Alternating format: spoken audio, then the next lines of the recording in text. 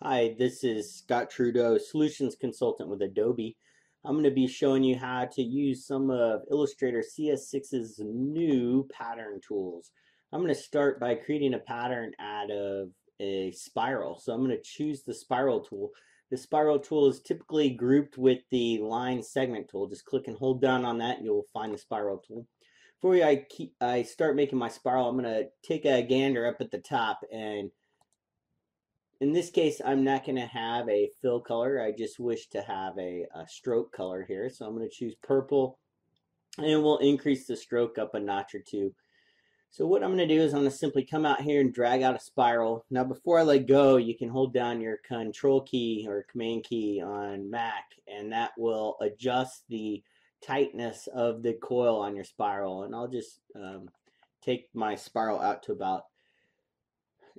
about that size. So the next thing I want to do is grab the width tool. This is one of my favorite tools within Photoshop, and it looks kind of like a little mustache over in your tool palette.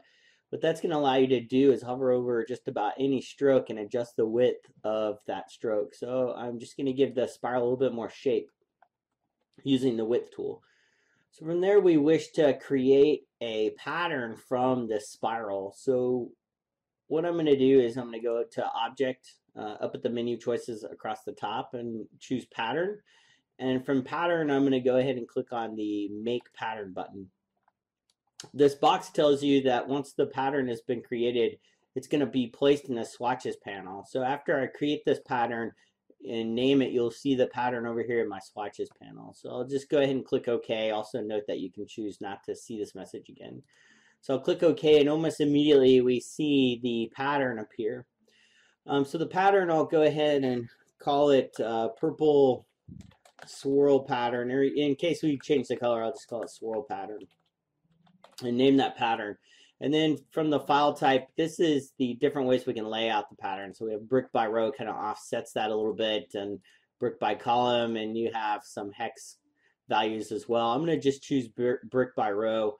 You can adjust the width and height if you wish as well, and some spacing values. What I'm going to do in this case is, oh, and also notice down here the number of copies. So you can choose the number of copies that are going to make up your pattern as well. So I'll just choose the 5x7 copy. I love this button near the top of the patterns panel. It's pattern tile tool. This is where you can adjust the distance and the overlap of the pattern. So I'm going to click on the pattern tool up at the top. And from here, you're going to see these little handles appear within the pattern. And this is going to allow you to adjust the pattern and offset it. So what I want to do is I want the tail end of this swirl to appear as if it's coming out of the center of the other swirl. So I'm just going to nudge this down slightly. And as I nudge this down, you're going to see that indeed we're starting to adjust this pattern. You can move it out as well. So that looks good. The other nice thing that I like about this is once you create a pattern out of the stroke, that stroke actually becomes an object with both a fill and a stroke. So now I can get my selection tool and click on the pattern and go up to the options across the top, and you can see it's no longer just a stroke. It's now been created into an actual object. So I could, for example, give it a gradient fill, and then come over to the stroke and possibly give it a different stroke color. I'm going to increase the stroke width just a little bit around each of the swirls, and you can see that it's creating a really cool effect there. So once done, you have some options across the top, so you can save a copy, choose done, or cancel out of this. If I choose done, it appears as if nothing happened, but in fact, the swatch panel or swatch appears in our swatches panel over on the right-hand side here.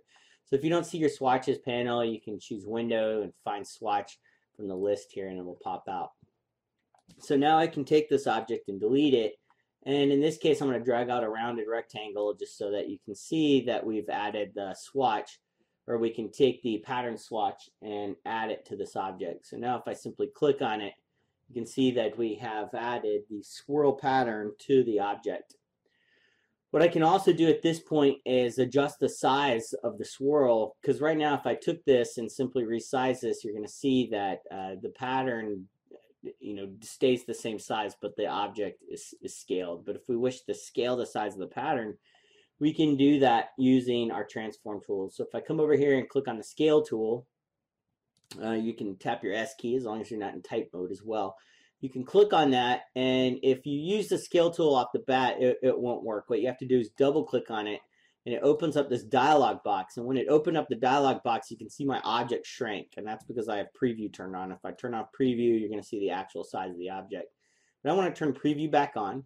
And the reason why the object is shrinking and the pattern is shrinking is because under my options, I have both transform objects and transform pattern selected. I'm going to uncheck transform objects, and you can see that the pattern has now been reduced in size. So if I wish to scale this again, I can go up to uniform and maybe increase the size to 60%. And as I tab away from that, you can see the pattern has now increased in size. Or I could, take this back to maybe 50%. So you have a lot of control over your patterns at this point. From here, I can just choose OK, and now you have this great pattern that you can apply to any object.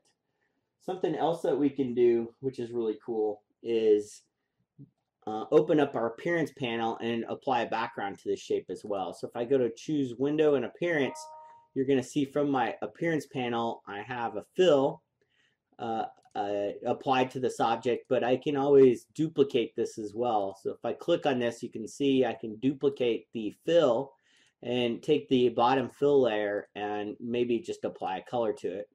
So now I have two fill layers, one that includes the pattern fill and one that includes a solid. So from this point, I think I'm going to drop the opacity just a bit. It says opacity here. I'll just click on the opacity level, maybe drop that down to about 30%. And you can see it drop the opacity of the entire object. So that's really not what I want to do. So let's take that back to 100%. And I wish just to drop the opacity of this fill level. So I'm going to click on opacity, drop that down to maybe 30%.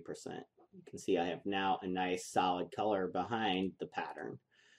So again, this is Scott with Adobe Solutions Consultant. Hope this tutorial helped you out. This is the new pattern tools within Illustrator CS6, and you can also get CS6 in your Creative Cloud subscription.